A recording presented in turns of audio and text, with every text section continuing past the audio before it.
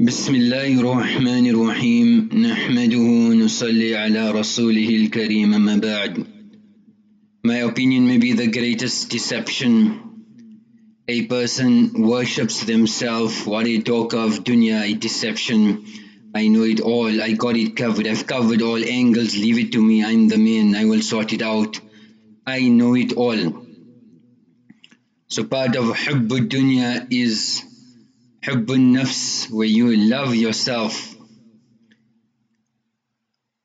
So much a person becomes blind of their love for themselves that they obliterate and wipe out everything around them that they think is not beneficial, but eventually is harmful and detrimental to themselves.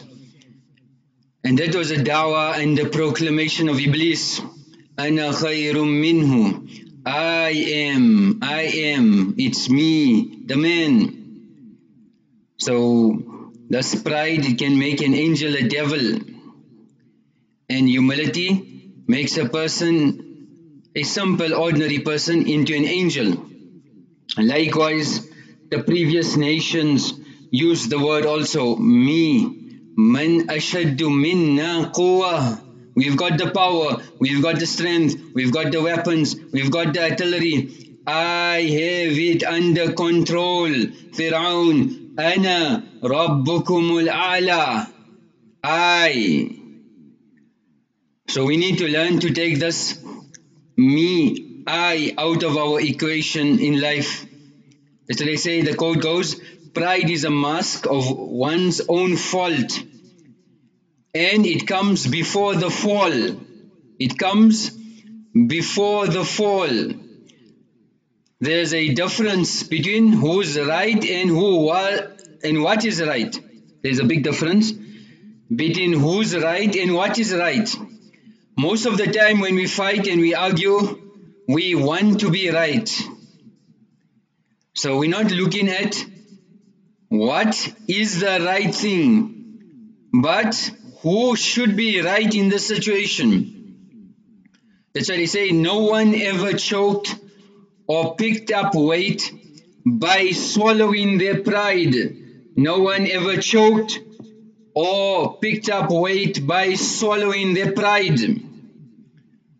So a person is worried about himself, so much so that he compromises his parents, his brothers, his sisters, his family. No one else is important in his life except himself.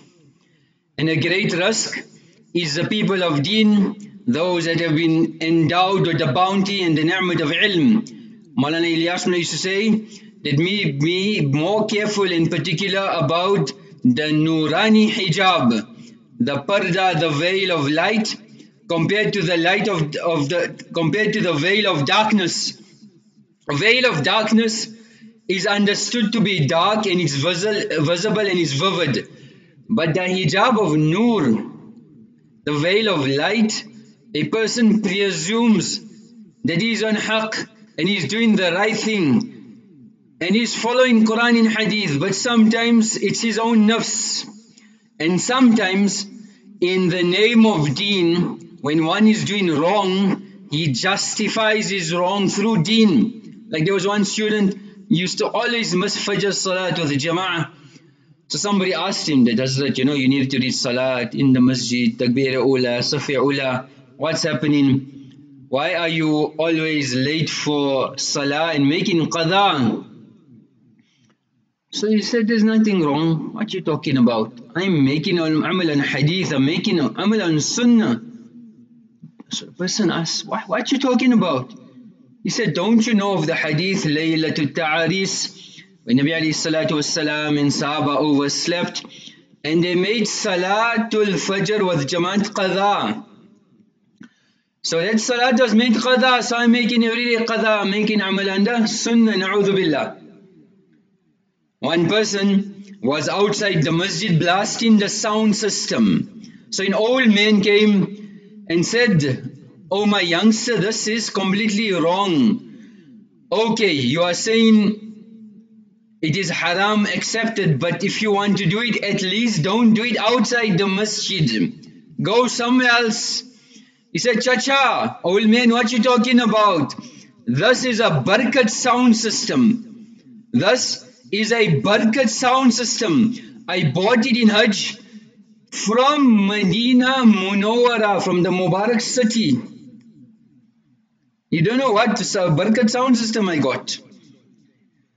So this Nurani hijab, we have to be very careful about that. Sometimes we talk, we give advice. It's very easy. But how much is in my life? Maulana Thanwi Rahmatullah Alayhi used to say that speak about the weakness in you. We are filled with flaws. We'll be questioned on the day of Qiyamah. That's why even before, during, after, there should be that ihsas, that awareness. One scholar gave a powerful Jummah lecture, and when he came back home, he was waiting for lunch, no lunch. Asked the wife, what happened today? Jummah, mashallah, you're supposed to make something nice. Nothing, water only. So she said, mashallah, you gave such a powerful bayan. I realized that the bayan was on sadaqah. You gave such a powerful bayan. I realized, you know what, the lunch that we're having today, we're looking forward to that. If we give that in sadaqah, how much reward we will get, and how many needy people out there haven't had this food. So he said, what you talking? The bayan was for the majma, not for us. Bayan was for the majma, not for us. So that's why when a person has their own opinion and they feel they're right, and I know what's happening, and I got it under control, then for a person to leave deen is very easy. For them to abandon deen is very easy. Overnight, people out of farda. We are self-opinionated. We justify our wrongs. I'm doing this because of this here, or because of this here. Or don't question me about it. Or go tell somebody else. We're not ready to listen in the first place. So this ana, me, we need to get it out of our systems.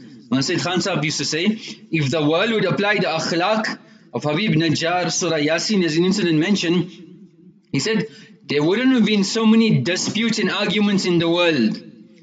He was doing good, saving his people from the destruction of dunya and akhirat, and in their mind the people thought so, they were correct, but this person was saving them from destruction. What did they do? They beat him to death. Some narrations, they pelted him to death. And what did he say? وَجَاءَ مِنْ أَقْصَى الْمَدِينَةِ رَجُلٌ يَسْعَى قَالَ يَا قَوْمِ اتَّبِعُوا الْمُرْسَلِينَ. Follow these anbiya, change your way of life, come unto deen. They killed him. He didn't put blame on anybody else, but he blamed the fault of the people not accepting him on himself. وَمَا لِيَ لَا أَعْبُدُ الَّذِي فَطَرَنِي وَإِلَيْهِ تُرْجَعُونَ. What is wrong with me? So he attributed the flaws to himself. And then when he was killed, يَا لَيْتَ قَوْمِي يَعْلَمُونَ بِمَا غَفَرَ لِي رَبِّي وَجَعَلَنِي مِنَ الْمُكْرَمِينَ. If only people knew what bounties I'm in. So, according to Abdullah ibn Masud radiyallahu anh, that Allah subhanahu wa ta'ala removed all the difficulties of this person, and Allah subhanahu wa ta'ala honored him in akhirat with Jannah. And Allah subhanahu wa ta'ala said, Anta Jannah فَدَخَلَهَا حَيًّا يُرْزَقُ فِيهَا. And Allah subhanahu wa ta'ala entered him into Jannah, and he was enjoying the bounties of Jannah. And then he mentioned these words. So this pride and this arrogance and this me, they say pride is always the longest distance between two people. Imam Thani Rahmatullah used to say that most of the arguments and debates and conflicts in the world emanate due to pride. If both parties are humble, we'll find a resolution and a solution. But when there is pride and arrogance, then no solution will be found, but this problem will be exacerbated. So when a person's got a mizaj of sacrifice and the mindset that I am nothing, they will progress. When I am something, you will retrogress. When I am nothing, you will progress and everybody around you will progress. When I am something, you will be destroyed and you will destroy everybody else around you. Say a mother duck was with the ducklings and they were on their way to the lake, and all of a sudden the mother duck saw a fox in the distance. So she was frightened, so she indicated to the children to hurry to the lake. They rushed while the mother began to walk slowly, dragging her one wing onto the ground. So the fox became happy. He thought, it seems that she is injured, I'll catch her easily. So he ran to attack her. And as he came close, the mother duck ran and flew to the lake and joined her ducklings. So she was unharmed and her children were also protected. The fox tried to come close to the river, but he could not come in, and they swam away. So they were saved. This mother was ready to sacrifice herself for her children. We need to learn to sacrifice ourselves for the deen of Allah subhanahu wa ta'ala. And a person gives sacrifice, they will become humble. We give sacrifice for dunya, we will get pride. So dunya is like that. Once a person, and part حب الدنيا رأس كل خطيئة, part of the love of dunya is love for oneself. Not loving oneself enough to strive for akhirat, but loving oneself so much that we compromise on our akhirat. That's why لما بعث محمد صلى الله عليه وسلم أتت إبليس. Abu Umama al-Bahili radiallahu anhu saying that when Nabi alayhi salam was sent, Iblis came to his army and he said, قَدْ بُعِثَ نَبِيٌّ, that special Nabi has been sent, his ummah will come. قَالَ يُحِبُّونَ الدُّنْيَا, do they love dunya? قَالُوا نَعَمْ, yes. قَالَ لَإِنْ كَانُوا يُحِبُّونَهَا مَا أُبَالِي أَلَّا يَعْبُدُوا الْأَوْثَانِ, if they love dunya, I'm not perturbed or worried if they don't worship idols. وَنَغْضُوا عَلَيْهِمْ وَأَرُوحُ, and I will strive to get this dunya in their hearts. Self-worship, worship of things, worship of commodities, worship of cars, worship of clothing. Al-mal min ghayri haqqihi. Number one, they will strive to get wealth and they will not worry about the source of that wealth. Whether it's halal or haram, they will not bother about it. وَإِنْفَاقْ فِي غَيْرِ حَقِّهِ, and then if they're not worried about where they acquire it, they will spend this wealth in places where it's not supposed to be used. They will use it in avenues of haram. And number three, they will not spend it in the places where they should be. وَالشَّرْ كُلُّهُ لِهَذَا تَبْعٌ, and when they engage in these three, evil will follow them. A person came to Ali ibn Abi Talib radiallahu anhu and said, Ya Amir al-Mu'mineen, sif lana al-dunya, describe for us dunya. وقال وما أسف لك من دار من صح فيها ما أمن, how can I describe to you a house, whoever is healthy here is still not protected. وَمَنْ سَقِمَ فِيهَا نَدِمَ, and whoever is ill, he still has regrets. وَمَنْ افتقر فِيهَا هَزِنَ, and whoever has poverty, he still grieved and in sorrow.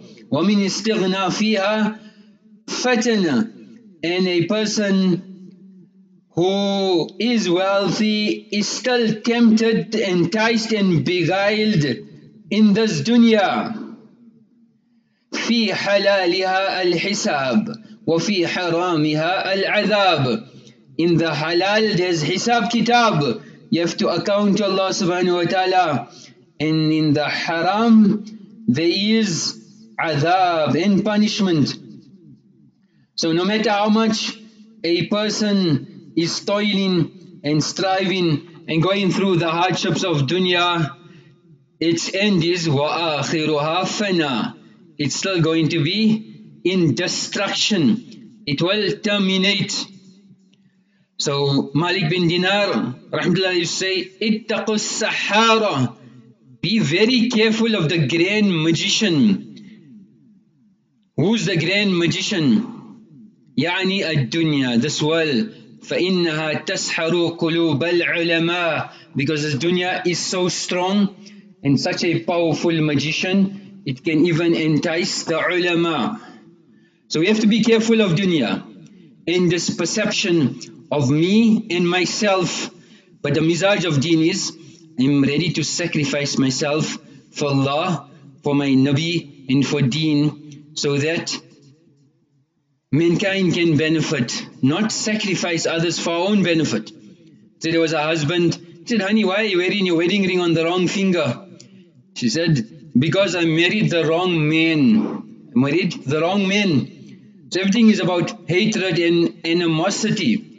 They make a joke, they say, why are married women overweight compared to single women? Those women that are not married. They say single women come home, see what's in the refrigerator and go to bed. But married women come home, see what's in the bed and go to the refrigerator. So even in the normal world, marriage is regarded as something which is a dreadful, a punishment, where it is not like that. So what is our perception and thoughts, but what's the reality? It's two different things. They say in Canada there was a very bad winter, homes were cut off from civilization, there were snow drifts, and in a remote area, 3 months with no contact with the outside world, there was a family who people were searching for. So the Red Cross came on a rescue mission, and it was many weeks before the team reached the cabin, and the cabin was submerged in snow. So the rescuers, they managed to succeed in hacking out a path in front of the door cabin. So not knowing what would happen, they just knocked on the front door, and the father came to the door, and the team leader said, Red Cross. So he was expecting the man to be very happy, elated, and you saved us, and hug him. And so the father said, sorry, it's been a very tough winter. I don't think we can give anything this year. I don't think we can give anything this year. So Deen will teach us which page we should be on. Others will be on the wrong page, trying to strive for dunya. Our movement in Harkat will be for dunya, and we'll be fighting. He said there was a father who gave his 3-year-old son pocket money. So he said, I'll give you 2 pence a week. When you save them up, you put it in this yellow box. Then when you got 5, I'll swap them for a 10 pence coin. You put it in the blue box. And when you've got 5 of those, I'll swap it for a 50 pence coin. And then you can put it in the red box. This 50 pence coin, put it in the red box. So they say it was only 12 years later where this boy discovered that the red box was the gas meter. The red box was the gas meter. You think so, you're collecting and you're building and you're acquiring, but when the angel of death comes, we will realize we've got nothing. So we need to see our niyat. Why has Allah sent me in this world, and what is my motive? You see, there was a wife, she told the husband, do you love me just because my father left me a fortune? Do you love me because my father left such a huge fortune? The husband said, not at all, darling. I would love you no matter who left you the money. I would love you no matter who left you the money. The amal for today, Nabi alayhi salam has encouraged us in the time of fitnas to go off the grid. Muaz bin Jabal radiyallahu anh was met by Umar radiyallahu anhuma and asked him, Ma yubkika? Why are you in tears? Said the hadith of Janabi Rasulullah sallallahu alayhi wa sallam, Al-yasiru min al-riya shirk. Even a little show is shirk. ascribing partners with Allah. Me is shirk as well. وَمَنْ عَادَى أَوْلِيَاءَ اللَّهِ فَقَدْ بَارَزَ اللَّهُ بِالْمُحَارَبَةِ. And whoever has animosity and confronts the friend of Allah, they have declared war with Allah.